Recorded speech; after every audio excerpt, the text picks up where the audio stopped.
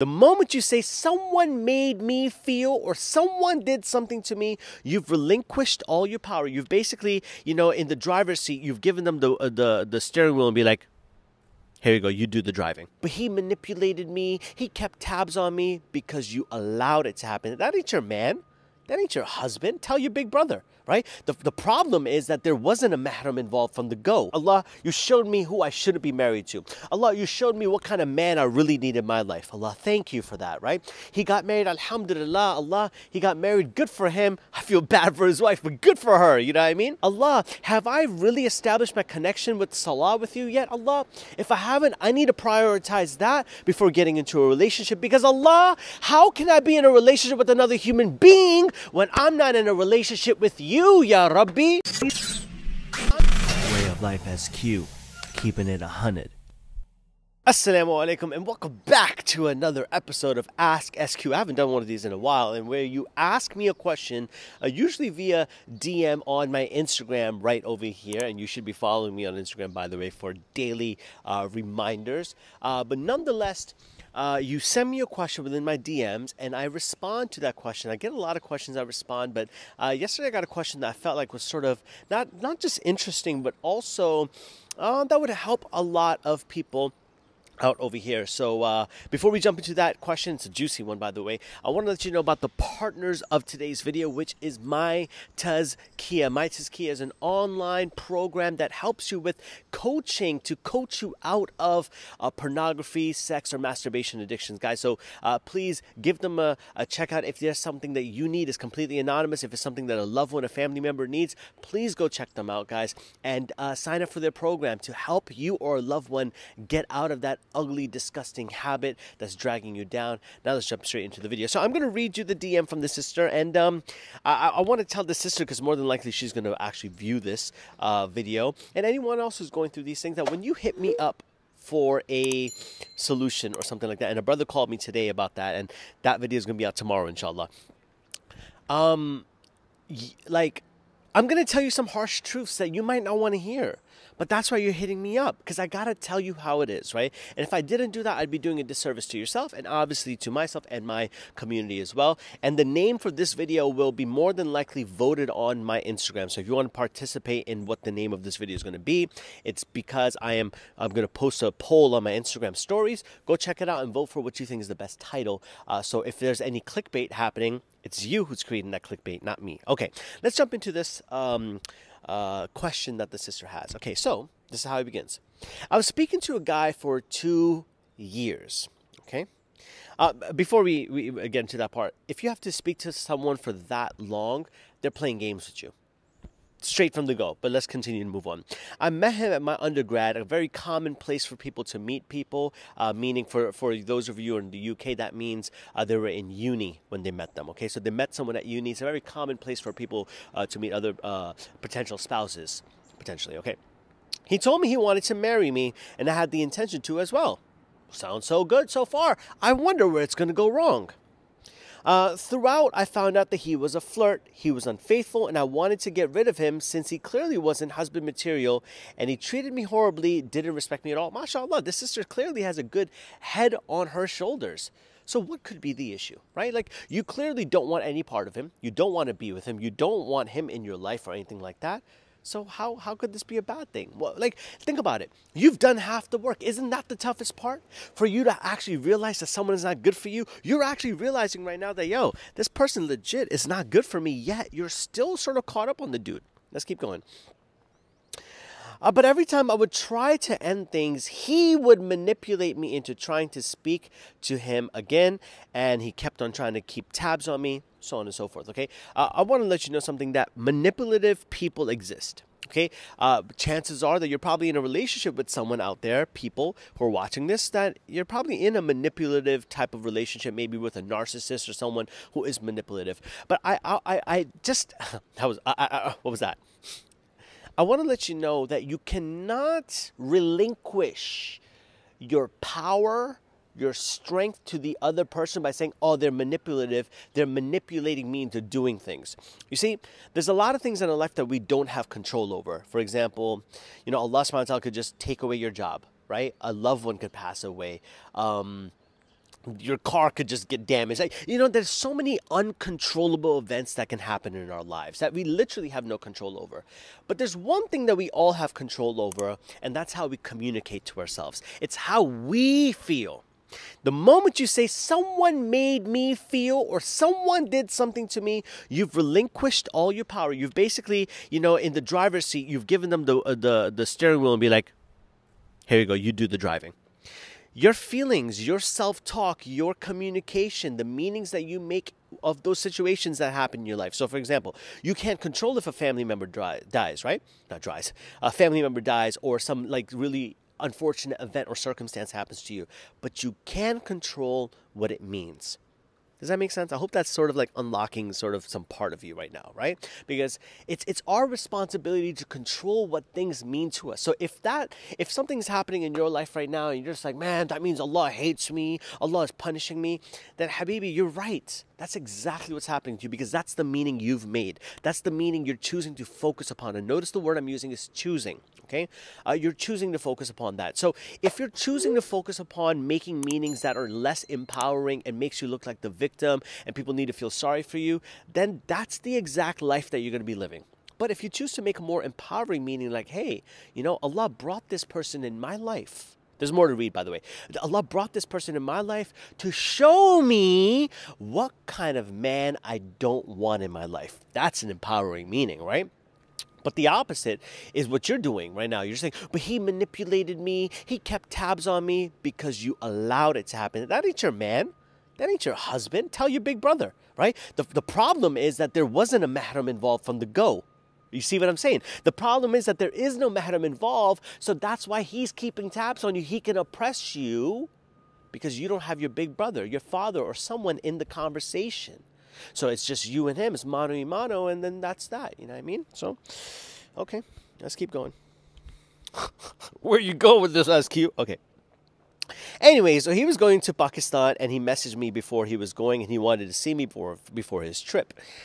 I didn't go to see him. MashaAllah, very good for you. I'm happy that you're keeping your piety, your chastity, and all that sort of stuff.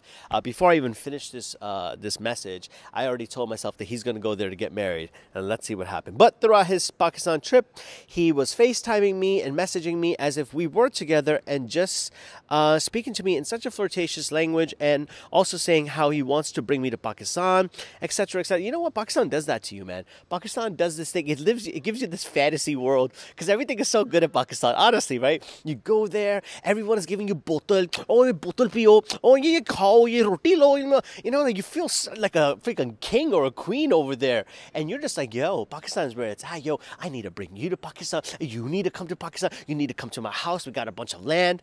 Pakistan does that to you. It's like a fantasy world or whatever the case might be. But the fact that he's in Pakistan and doing these sort of things with you, and though you're not together, as you mentioned, shows his character, but it also shows how you've allowed him to do that.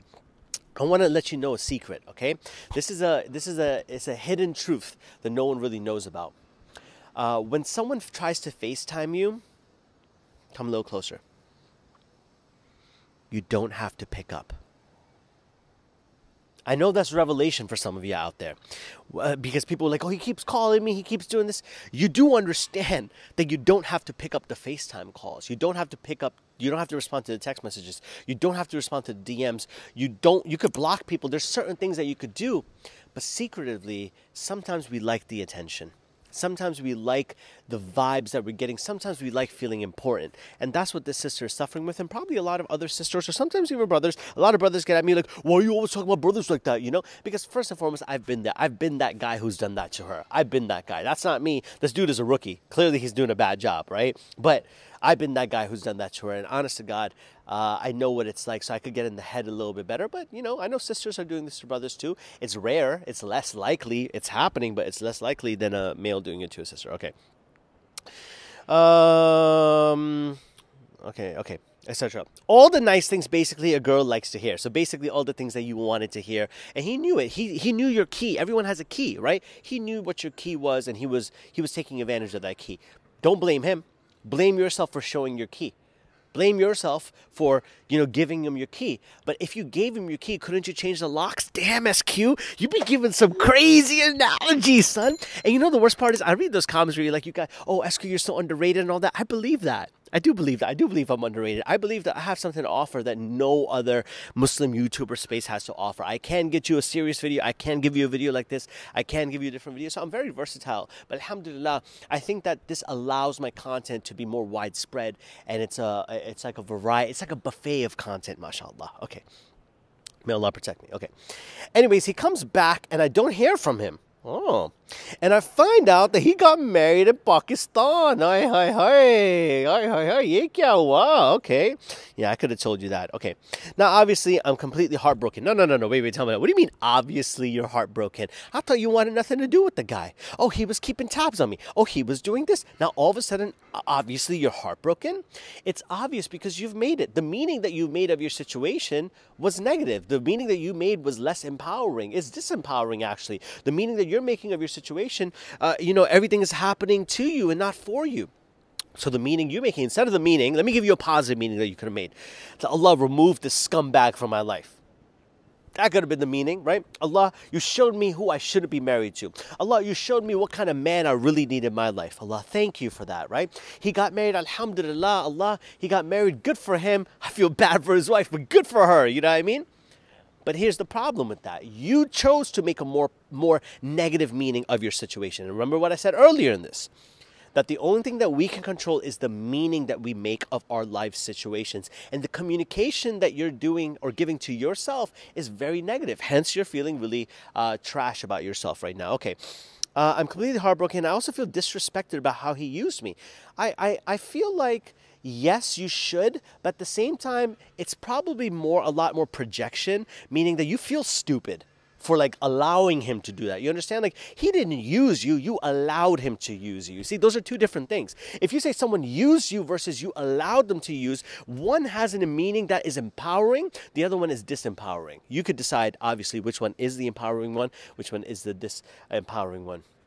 It's the other one. It's the first one that's disempowering, just in case some dudes out there who doesn't understand. Okay. But my question is, I don't wish anything bad upon him or his wife. I'm mature enough to not pray for that. In fact, I prayed for him and his wife and a happy life. Okay, good. Good, mashallah. Good. That's a good thing to do, isn't it? What's wrong with that then?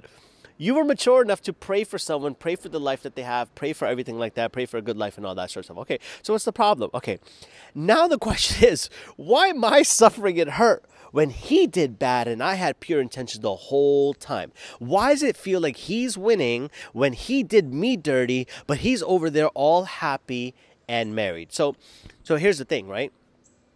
I think that you were being passive aggressive. I don't believe that you were genuinely happy for him, right? Because if you're genuinely happy for someone, then khalas, live your life, mashallah, do what you have to do, yar, live your life and, good for you, you know what I mean? But when you're passive aggressively saying, oh yeah, may Allah bless you, but in your heart you feel like Allah shouldn't bless you, then there's a problem, right? If you're happy, you made dua, shouldn't you be excited that Allah answered your duas? That he's living a good life, he's happy, he's married? Why are you feeling bad? Because you've allowed yourself to feel bad, right? The meaning that you've made is that he's having fun and I'm suffering. That's the communication tool and mechanism that you've given to yourself. You need to change that story and that communication. If you really, I'm not going to read the rest because I'm sure it's pretty much the same at this point, right? It would have been interesting if she was just he came back into my life. Wait, did she say that at any point? Let me just check. No, winning. Since I post goes no, I think that was about it. Okay, so the thing is that you're considering him to win is because you're considering yourself to lose, right? Nor should you think of other people as losers and yourself winners, but why can't it just be a wash of a situation where Allah puts you through a test, right?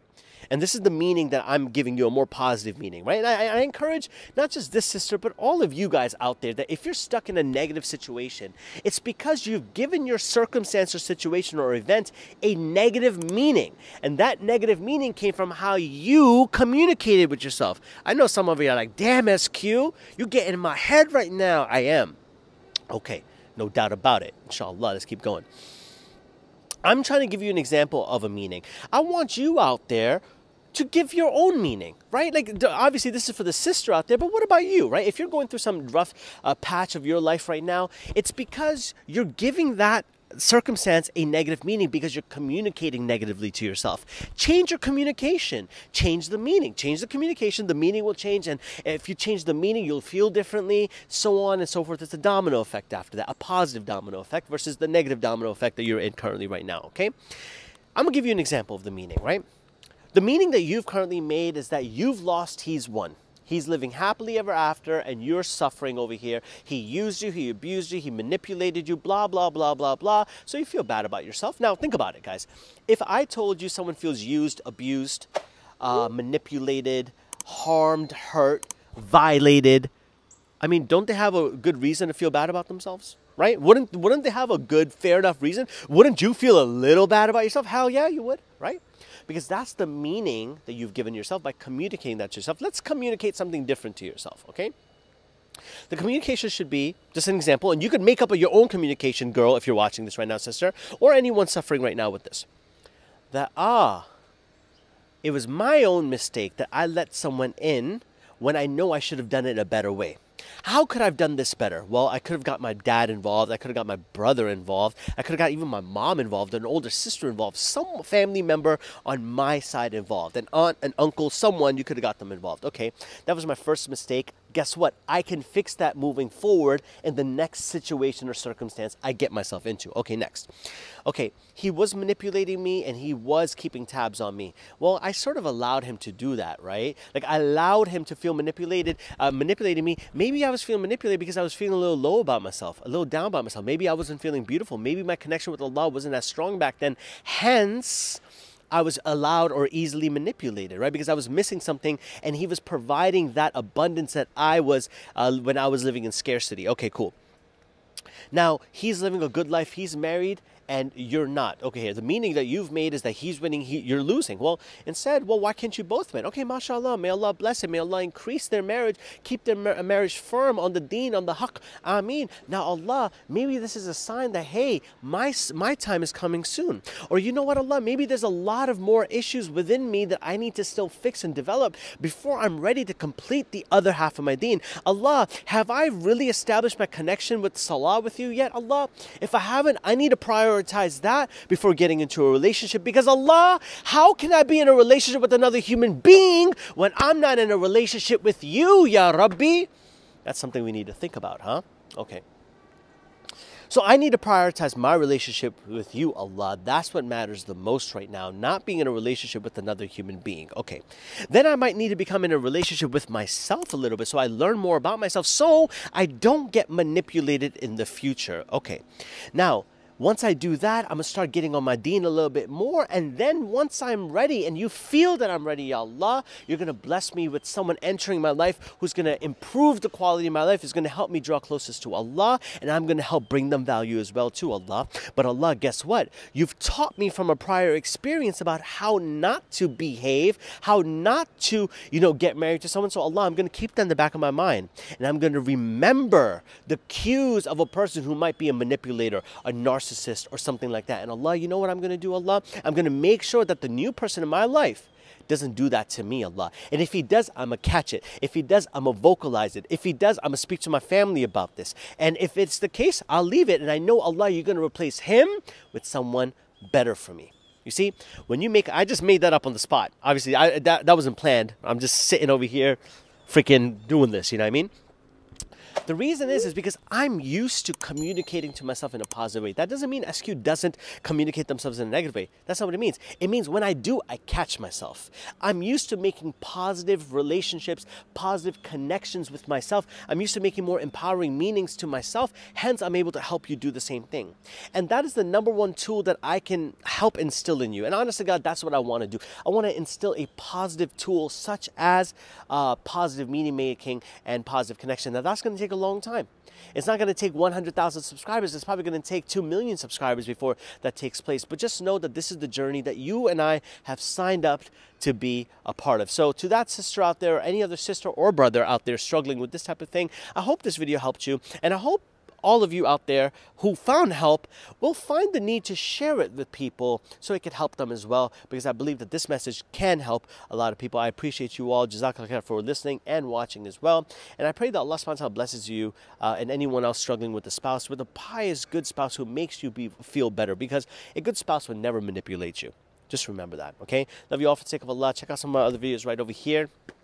And if you want to be a part of an episode of Ask SQ, obviously it's all anonymous, DM me, right? And definitely follow me on Instagram, because there's a lot of daily reminders happening over there. Love you all for the sake of Allah. And until next time, I'm out.